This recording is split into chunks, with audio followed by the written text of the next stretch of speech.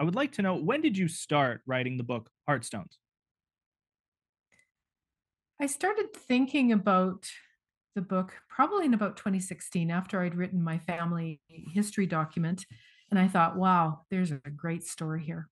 And I thought, oh, I'd love to write a novel as a lifetime accomplishment.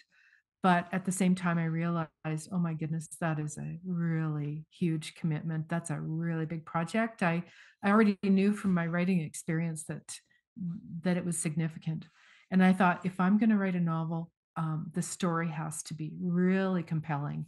It has to be able to hold me for the duration of that huge investment in time. And I decided that the story of my grandparents' 9 years separation really compelled me. And when um, we moved to Canmore 5 years ago, I joined a writing group, and that writing group I really kind of got me going. It got me going on weekly assignments, and I was part of a critique session, so I was accountable for that.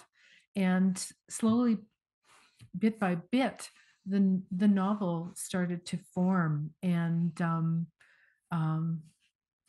yeah, like, how do you eat an elephant? One spoon at a time. I've been working on this project for the last 5 years.